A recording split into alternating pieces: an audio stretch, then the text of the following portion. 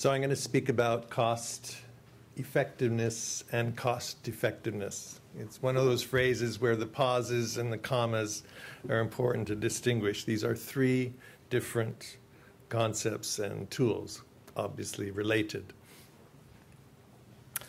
I'm going to speak mostly from examples from the first place that we did a survey on that Irene has mentioned already, Glanmore, and you heard the curator, Rona Rustage, speaking about it. But then I will also consider all of the data we've collected so far from the several different surveys. When we first went to Glanmore, honestly, Irene and I were totally pumped about risk assessment per se. And Julie, who was our education officer at the time, was with us to help on communication issues and so on. And at one point we were sitting down in a meeting and she said, so what's going to be in the report? And we said it's going to be all these risk assessments and graphs and analysis and so on. And she looked a little disappointed and said, are you going to tell them what to do after you tell them what all their problems are? And we thought, well, yes, probably we should do that. And actually, we realized that in the past, when we did preventive conservation reports, we knew we were heading towards recommendations. And then when we got excited about risk assessment, there was a tendency to stop at the assessment point and hand over to the client and then say, now you know what your priorities are, you can figure out what to do about them. And that was at this point where we realized we knew we had thought about developing tools that would connect to the assessment, that would do options and option analysis. And we certainly taught it in the last 2 days of a 3-week course. But now we got more serious about it. So I want to show you some of the results that came out of actually adding to all of the risk assessment reports a set of options which were analyzed, and they were analyzed for their effectiveness, and they're analyzed for their cost, and they're analyzed for their cost effectiveness. You've seen the 5-stage cycle for risk management. We're jumping straight ahead to step 5, which is to treat risks. I put in initials here, preventive conservation, because very much treat risk stage is what we would conventionally have thought of as preventive conservation. So the difference is that you do analysis and assessment to find out really what you should be doing and your priorities for preventive conservation. But when you get into the treat risk stage, it is making suggestions and recommendations, which we traditionally would have said, these are my preventive conservation recommendations. Within step 5 then, there is identify the risk treatment options, quantify those options, and then evaluate them. These are the terminology of the risk analysis literature and the ISO standard. Evaluation, identification. And then plan and implement selected options. So that's when you do hand over to the client, to the museum. They would do that, and you've seen the people we've been dealing with are more than able to understand and take that further step. So I'm going to be looking at the evaluate options, 5.3. And within that, we're going to look at evaluating it by its effectiveness, by its cost effectiveness. And the question is, which one should you use? A, B, C, or D? Because I'll give you the punchline now, those three different things don't always agree on which option is the sweetest, the best, the optimal. They can be in conflict, which is not what we always expected at the beginning. And of course the answer is you should consider all of the above. So what is the effectiveness of an option? It's, for our purposes, it's the risk reduction. How much is the risk reduced? And that's the untreated risk, subtract the residual risk after treatment. So it's the difference in risk. How much have you lowered it? Because it's clear, it's important to understand with risk assessment, you might make it very small so you think of it as pretty much zero, gone, perfectly solved. It's never like that. you are reducing risk. You're not making it all go away. Cost effectiveness, on the other hand, is the traditional, the business definition, is the effectiveness divided by the cost. And since for us the effectiveness is how much we reduce the risk, it is the reduction of risk divided by the cost per year to do that. Another way of expressing it is it's the prevention of loss in value per year divided by the cost per year. And you saw in Zay Lewis's talk and also in Rob's talk some vertical axes showing a fractional savings of the collection per year. So I'm going to look at the general relation of these three different parameters.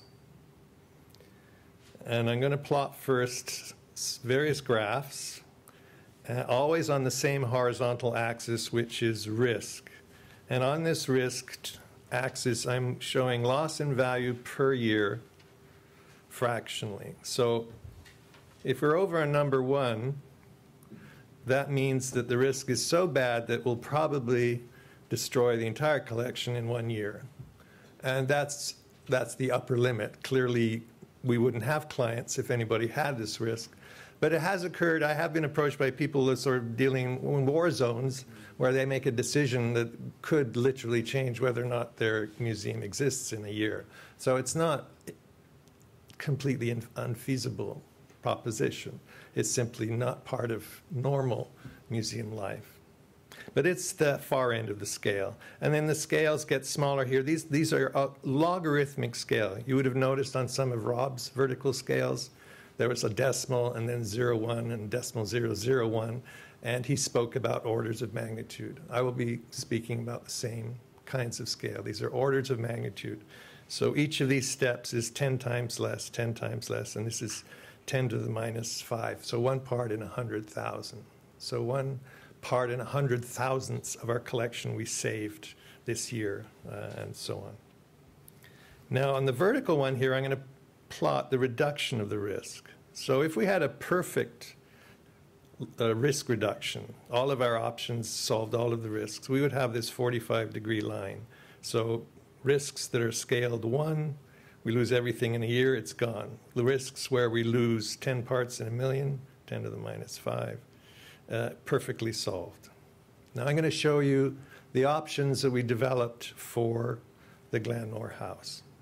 No, I'm not. I'm going to show you a bit more of an animation of what I'm talking about here. So a 10 to the minus 10 risk, a 10 to the minus 5 risk, something here. And if we solve that risk with an option, I'm going to show you the option up there. And if we solve that risk with the option, I'll show you the option exactly on that deadline. And if more realistically we have a fairly high option, but we can't reduce it perfectly, but we can do a pretty good reduction job, it will be slightly below this line. So now I'm going to show you the real data for the... These are 68 options that were developed for 37 risks in this particular historic house museum. And you can see one here, which is the fire risk, the top one. It's not perfect, but it's close to, it's a big substantial reduction. This was an option that really didn't do very much, less than 10% reduction. Like each of these steps is a log unit. And down here is something that really didn't do anything at all. In fact, this one actually generated more risks. We didn't have negative numbers for the scale, but this was a bad idea option. But completely plausible and reasonable if you didn't stop and work out the numbers. Kind of thing we would have suggested 10 years ago. Here are the costs for those options.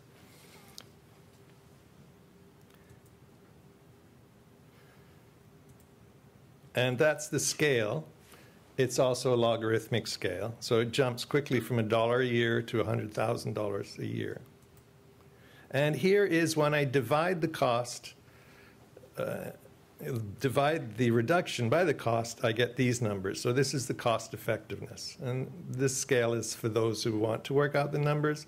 But the important thing is that the higher we are up here, the better the cost effectiveness. And I'll elaborate a bit more on this. What I want to point out is that if the option costs were proportional to how much risk we're reducing. So in other words, if you had an option that was 1,000 times more important than another one in terms of reducing risk, you would think it makes sense to spend 1,000 times as much money. When you actually look at the cost of those options, they're not on the same slope of line. They're here. It's actually almost flat, which is the bad news. It means that this cost effectiveness line is in fact sloped. If the cost of reducing each risk, each option we looked at from acid-free tissue up to fire reduction, if the cost was proportional to what we were actually achieving, this line of cost effectiveness should be flat, should be horizontal. It's really far from flat. And that's the whole point of my talk, in case I speed up a little bit. Options that reduce large risks tend to have a better cost effectiveness. And I'm just referring this in a business sense, which is the economies of scale.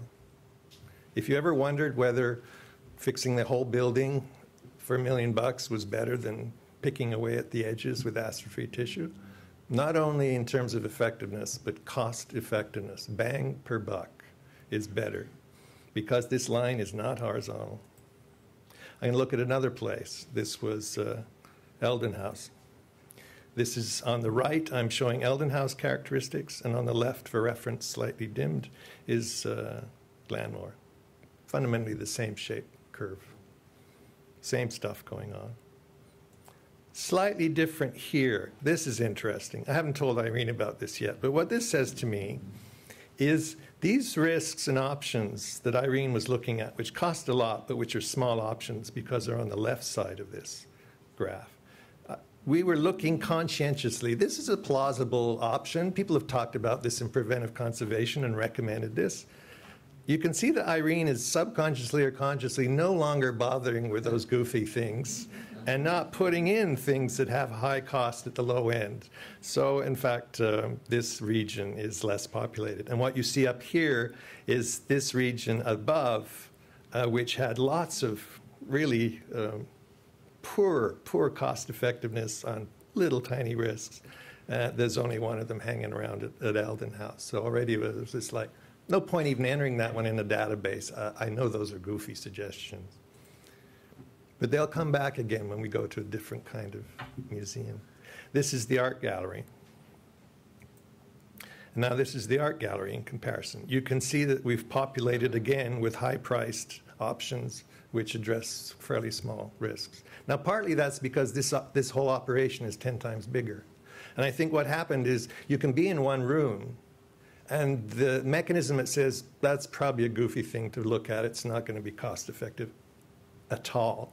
You're in one room of a museum that's got 10 or 20 rooms compared to the historic house that had 2. That switches back on. Well, that seems plausible. It's going to fix quite a bit of stuff, I think, in this room. But when you scale it to the whole place, you can see that what's happened is these are coming back, and these poor cost-effectiveness options are repopulating. What's interesting about this place as well is that this is a well-controlled museum already. They don't have the really high risk issues like fire and roof collapse, which we saw in the earlier ones. So they don't even begin until 10 to the minus 4, so 1 part in 100,000. So you can see it's clipped off because this is a well-operated, funded museum. So already we've backed off on the bigger risks. Now we're going to look at the Saskatchewan Archives numbers. And again, a lot of scatter. But the fundamental slopes of the green line and the gray line of cost effectiveness unchanged on these 4 very different kinds of operations and scales. When a well-experienced person discussing options with staff with long experience propose different options, because you may well ask, you could just seed this 4 things with really irresponsible option development that you know are going to have appalling cost effectiveness. It wasn't like that. I didn't actually start crunching these numbers till most of these assessments were over in terms of putting on a pattern. We certainly were generating the cost effectiveness on a table, but until you step back and look at them all on a graph, you can kind of convince yourself they're still reasonable. But this pattern just kept coming over and over. Now I'm going to see whether we can make a master graph of this. Can we plot all 4 institutions' data on the same graph? This one, I'm looking at the scale has changed. So because the museum is 10 times bigger or 100 times bigger, we've gone up. Actually, the scale of the options have gone up almost 2 units by the yellow arrow. So it's 100 times more expensive on average, each of the options we looked at. And then the cost effectiveness comes down a couple of orders of magnitude. But that's because 100% of the Saskatchewan archives is objectively somewhat more valuable within the grand global scheme of things than 100% of Glenmore. So now I'm going to see if we can scale those so that each person's 100% is meaningfully related. And I have done that, so I'm going to show you the results first. So that's 111 risks for which 244 options were developed. So you can see on average Irene was developing 2 options per risk. And the general pattern is very well established. The prices of options are all over the map, literally, almost horizontal in the end. By the time you actually do something, even if it's not very effective, it can cost as much per year. Now, some of these are really high, so there's things that cost a lot, things that cost very little. And what I did to do this is that one of the questions that came in from the audience is, what about insurance value? And I'm glad whoever asked that, because I can segue into it.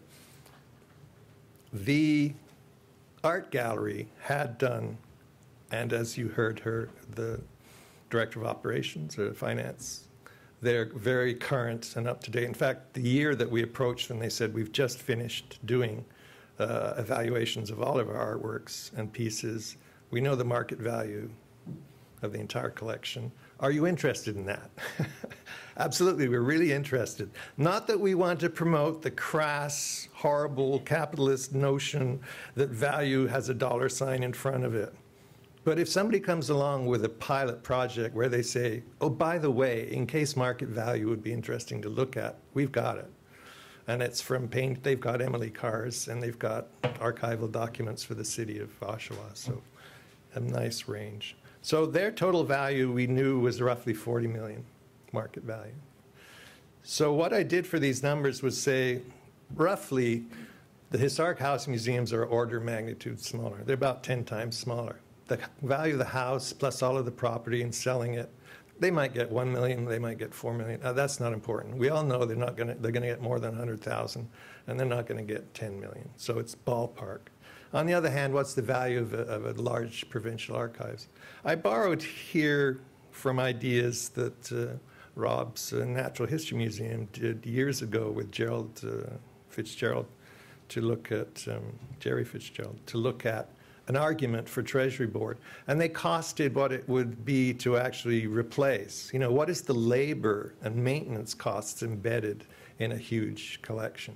And I think it's not unreasonable to say that an archive with tens of millions of records, if you said, what would it cost to go back and find each of those, catalog them, label them, put them all in the same place again, not to mention how much we've spent.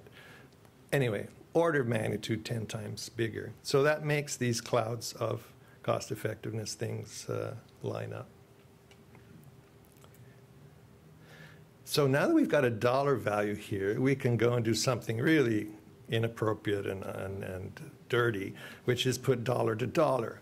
So if I've scaled these value of these collections, and I know that this black line used to be percent of collections saved, what about dollar of object value saved per dollar spent per year? Well, that dotted line is the line where you break even. Above that line, every option is a pure business, go for it decision, if you can find somebody with the funding. But if they're saying, is this really a business case? So we, absolutely. If somebody in real estate could have some of these things where you spend 10 cents to save $1 a year, which some of these things are 1.5 orders of magnitude higher. We're talking about saving $1 of collection by spending 10 cents per year. Let's put something that maybe is a little scary. We actually have options where you're spending $100,000 to save $1 worth of collection. These are gigantic differences because this is a log scale. Each one of these lines, 10 times, 10 times, 10 times. That's the evidence I'm going to leave you with, which is we can, in our field, actually come up with pure business case, preventive conservation, or risk treatment. And we have to think about how do we recommend other things. So, for example, this area of options is a straight business case because it's cost effective. This area of options are because of effectiveness. These are the biggest risks being reduced for each of these collections. And these are the no-brainers. You've got cost effectiveness and how big the risk is that it's addressing, supporting those options. These ones, you say, they're not the biggest risks, but it's good value for money. On the other hand, you wouldn't want to be spending money here knowing that this may be less value for money, but this is your biggest risk. And so, for example, high risk and medium cost examples, good cost effectiveness. Monitor moisture content of the joist to reduce probability of collapse. So you saw and that was the risk here, that was the cost, that was its effectiveness. Do it. High risk, low cost, so good cost effectiveness. Improve exterior door hardware to reduce probability of theft. It was a middle of the road risk, it was a super low cost, and it was terrific cost effectiveness. Low risk, high cost, so very poor cost effectiveness. Provide tour guides to control visitors who may abrade picture frames. By the time you put in minimum wage costs, we didn't say, oh, let's just assume you can find a slave or a volunteer and we won't put a dollar cost down. We said that's irresponsible. We want to cost what it costs to do stuff. And you ask the staff to do something more than they're already doing and they're all busy. Then you have to say, okay. And so that one gives you a risk down here. It's not very big. It has a cost up there, which is thousands. I mean, it's basically a part-time salary for one person. And you have a cost effectiveness, which was the lowest one on the map. This is low risk, low cost. So you'd think you could get away with it. But the risk is so low, cost effectiveness is still poor. Improve filtration on air handling system to reduce pollutants, dust on objects. In other words, spend some money to buy filters more frequently and better ones for the furnace. Here's the risk, pretty low end. Here's the cost, and here's the cost effectiveness. You can't get good cost effectiveness at the low end of risks. You might wonder, what's our bottom line here? $1 a year. I mean, we even costed things here and said, okay, just thinking about it, it'll cost you $1. You thought about it for 5 minutes, bang, that's $1. It's not like a cent, like it's serious. It'd make it $10, it wouldn't change the argument. But a lot of these are things where like, oh, it'll take them 2 or 3 hours to work it through once a year. And it still didn't make necessarily sense. If somebody spends a day out of their year and there's only 3 staff, it better be a useful day. And some of these options didn't make it.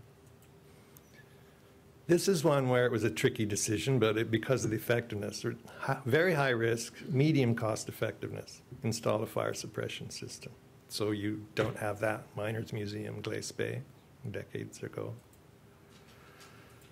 That was the risk. It was the biggest one for Glenmore. There was the cost, even amortizing. That was amortized. You may wonder how do we do per year for something which is a capital cost. That's where what we call the time horizon for the risk management comes in. What is the time period over which you're trying to act responsibly as a management team? And governments tend to use 5, 6, 7 years. Heritage agencies and people like that might go for at least 30, 100.